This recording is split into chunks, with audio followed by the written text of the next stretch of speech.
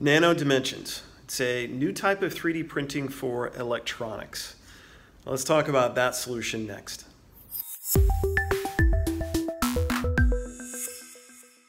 So, Nano Dimensions. Actually, this discussion might be a little hard to separate from the application of 3D printing to electronics, because Nano Dimensions is really one of the first companies offering a product in this space.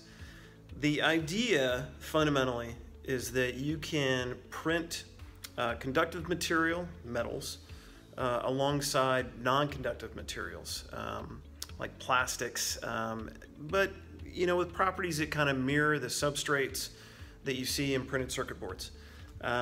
So by laying down layers by layers, you can build up essentially a 3D printed circuit board over time.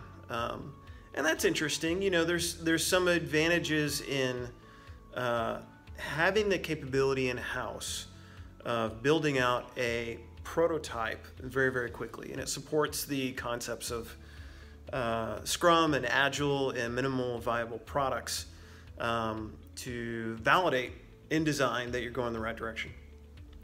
The other and bigger advantage here, though, is that it can enable you to fundamentally change how you design electronics, circuit boards. So traditionally you've had a circuit board and that goes into an enclosure that will provide protection from a lot of different things, maybe structural stuff. It can aid in the getting thermal and high heat air swept away, or basically looking cooling issues. But if you start thinking about 3D printing, there's some real potential here, especially in the context of, well, maybe the board and the enclosure become one part. And maybe you have the electronics start to take a 3D shape, right? So we already know that circuit boards are being kind of jammed into all sorts of difficult spaces today. With this, you can design to those spaces and have the electronics go in those same unusual spaces. So in addition, you can address the thermal issues that you typically see with circuit boards in new and unusual ways. So there's a ton of potential here, for circuit boards and 3D printing. The outstanding challenge is, how do you design for it? Today, with many EDA or ECAD solutions, you're designing in planes, right? So you have layers. It assumes you're going to manufacture it at a certain, in the traditional way, not through 3D printing. So the challenge becomes, will the software providers of those ECAD solutions, like Mentor, Cadence, Zukin, those folks, when are they going to support a tool set that can automate the process? Because frankly, circuit boards, almost everybody uses auto routing today for traces, and they do lots of design rule checking just to make sure it conforms to the specifications.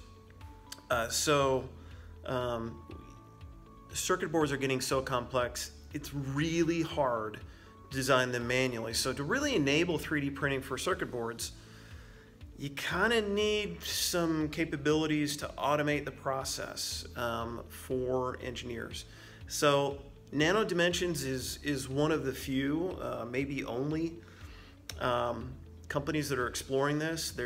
Some other are looking at it right now, but truly to get to enable this capability, you got to have the software.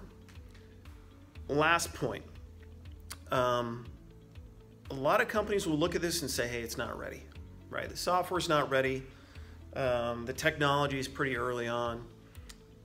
I tell you what, though, for the right company that is willing to experiment with this and explore it, and maybe use some duct tape to make it work, there's a huge opportunity to differentiate your products. You can be truly innovative with this approach, and that can make a huge difference in the market. So that would be my one takeaway. If you're one of those companies that is really good at adopting technologies and experimenting with it and making it work for you, then this really might be a good fit. So that's it. Take care and talk soon.